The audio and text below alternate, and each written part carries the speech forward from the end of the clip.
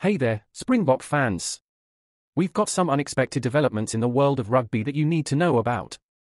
Shocking footage has emerged that's raising some serious questions about one of our key players, Vermeulen. In this footage, Vermeulen is seen repeatedly hitting an All Black star, Luke Jacobson, during a ruck.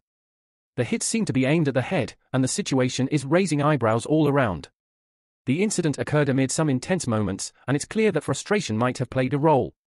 Now, as you know, suspensions have been making headlines recently, and with players like Sexton and Farrell facing penalties, Vermeulen might be next in line. The rugby community is buzzing with discussions about this footage, and it's time to address the situation. It's important to note that this kind of behaviour isn't what we stand for as Springbok supporters, and it's definitely not aligned with World Rugby's standards. It's crucial to maintain the integrity of the game and ensure fair play.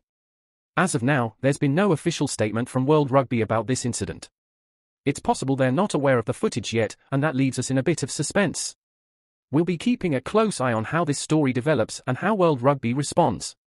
So, Springbok fans, what are your thoughts on this situation? Do you think Vermeulen's actions were justified or completely unacceptable?